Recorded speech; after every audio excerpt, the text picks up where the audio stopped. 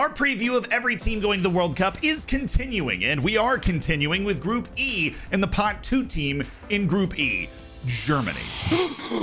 Germany's in Pot 2. I know, very unlucky for Spain, Japan, and Costa Rica because they have to contend with essentially two global heavyweights, and Germany qualified like a global heavyweight. In European qualification, Germany was required to play 10 matches. Germany won 9 of those matches, only losing, surprisingly, at home against North Macedonia, but of course, Italy knows a little something about that. North Macedonia were a surprise second in the group that did eventually lose in qualifying playoffs, but Germany grabbed the top spot, which is automatic qualification. They also pounded the back of the net. They scored 36 goals in 10 games, and it was distributed evenly. Gnabry, Gundogan, and Werner had 5 goals apiece. Even Leroy Sané had 4 goals. Then they only allowed 4 goals in all of qualifying, half of them being to North Macedonia in that 4th game. And perhaps it shouldn't be a surprise that Germany was able to qualify so easily. After all, they have been to the second most World Cups in the history of ever. Germany has never failed to qualify for the World Cup. They've attended 19 of the 21 tournaments. They decided not to go and ship to Uruguay in 1930, and they were banned from entering in 1950. Every other tournament they have attempted to qualify for and successfully qualified for. As is probably not a surprise, Germany, which inherited West Germany's competitive statistics, won 4 World Cup championships, 2 as a united Germany in 1990, and of course in 2014. Recent living memory. If 1990 is recent living memory for you, I'm sorry to do this to you, but I wasn't born. The stats for Germany at the World Cup actually get even crazier because Germany, having been to 19 World Cups, has actually been to the semifinals or better in 13 of them. This means if you include the other 2 World Cups that they did not participate in, they've still made the semifinals at 13 of 21 World Cups, which I'm not an expert mathematician, is over 50%, 68% of the time, to the semifinals, the final 4, the best 4 teams in the world. Germany's won 67 matches at the World Cup. Only world-class teams have ever played 67 matches at a World Cup. That's a small club to begin with. And all of this came together for a run between 2002 and 2014 where Germany made the semifinals for 4 consecutive World Cups. Now, they made the final twice and of course won one of those, but in the last World Cup, the story was different, and that's the point of the story. And that story was Germany losing in the first round of the World Cup for the 2nd time ever. The last one was 1938 when they lost in the first round. If you scroll through the rest of this, you will not see another first round exit until the group stage in 2018. So what the heck happened? Well, South Korea happened very memorably in the last match, scored 2 goals in stoppage time to stun the world and knock Germany out of the World Cup. But also, it's worth remembering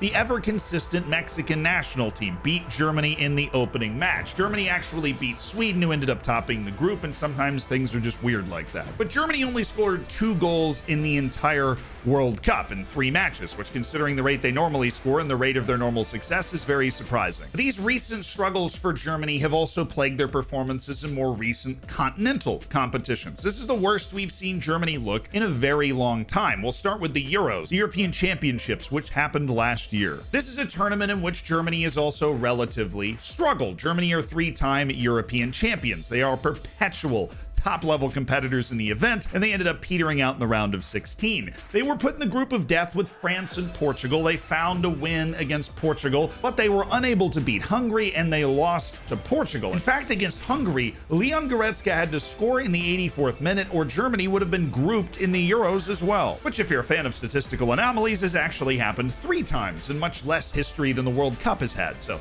maybe they're just a little worse than the Euros, who knows? But after this lesson in the art of survival, Germany went on the road to England and lost 2-0, in what was an exorcism for the English. And as much as some people don't care about the Nations League, Germany's form did carry over there. They got 7 points from 6 matches in Nations League A, ended with a 3-3 firecracker of a draw at Wembley Stadium against England, who ended up going down. But Germany once again struggled with Hungary and finished well behind Italy, who's not going to the World Cup. All of this is to say Germany is in trouble with the current generation that it hasn't been able to produce the same type of results it's become accustomed to over the last forever. And that's where the injection of new blood is important. And that new blood is a player named Jamal Musiala, who is my player to watch on Germany. Now, he is not, at this point, the best player on Germany. Honestly, it's probably Kimmich. He can play a little bit of everything, everywhere, and he's going to be great at this World Cup, very likely. But Jamal Musiala is 19 years old, and he was Germany's youngest ever player at a major tournament in the Euros last year. Just being young is not why he's here. He's also very good. He plays on Bayern Munich in the Bundesliga. He's played 11 matches as of the time of this recording.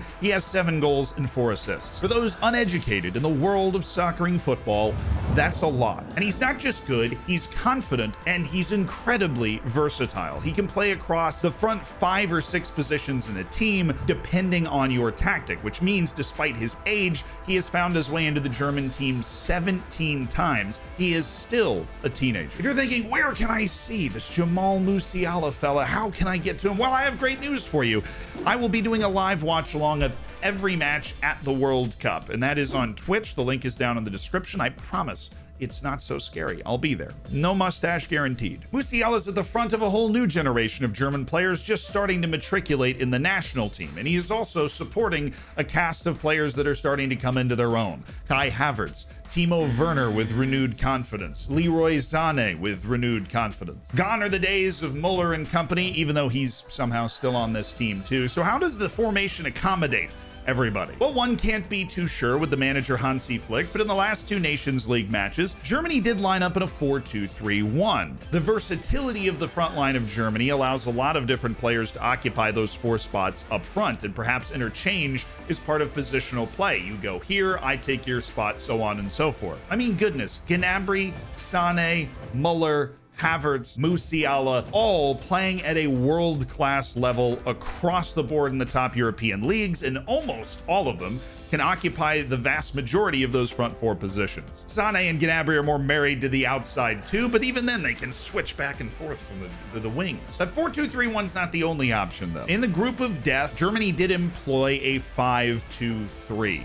And that you get the 5 at the back with 2 wingbacks that are pushed up the side. You get your front 3 players that were inverted, kind of in a triangle. And those fullbacks were a real problem. Robin Gosens and Kimmich were given free license to roam and make plays, and up until the round of 16, they'd really been captivating different tactical think tanks. Is that the right word? Those Twitter accounts that track movement and stuff. They were enamored with the way that Germany was playing with fullbacks, so don't be surprised if they have that in their bag going to this World Cup. Gundogan, Kroos, and Goretzka make sure the midfield's going to be fine, even if Kimmich is featuring as a wingback instead. Antonio Rudiger's resurgent and seems to be at his best ever, and Niklas Süle is still a great option with Schlotterbeck there as well. So there's no huge hole in the defense, and of course Manuel Neuer is the goalkeeper. It's a roster all in all that's very similar to their main rival in Group E. That would be Spain. A roster that is full of players that play at some of the biggest clubs in the world, full of world-class talent, but seems to lack a cutting edge that it so desperately needs. So is Germany one of the favorites? They always are. But in this instance, are they in that top elite group that should be able to go win the World Cup? I don't think so. I think they fit firmly in the second tier with Spain. I do, however, think that Germany will win the group ahead of Spain. I'm a little bit more impressed with their full collection of talent than I am with Spain's, and I am enamored with Hansi Flick. I've always thought he was a great manager, and he will have something cooked up. It's a question between talent and form, and both Spain and Germany are going to have to answer that question at this World Cup. So Germany to win the group, right? Well, it will be uncomfortable. I mentioned this in the previous video about Spain, but I think Costa Rica and Japan can give both of these teams a real problem unless Germany and Spain can find a way to dominate more than they have been able to in the past, at least in the past 3 years. If either team, Spain or Germany, gets out of this group without a blemish, I would be very surprised. I think we'll likely see something more similar to the group of death Germany was in the Euros, where you have a lot of draws across the board, and 1 or 2 wins and 1 or 2 goals could make all the difference. But I said it a third time, I'm locking it in. Germany's going to win the group. Are they going to win the whole tournament? No, I don't think so. But you can never count a team out that has as much talent as Germany. If they figure it out, they can win.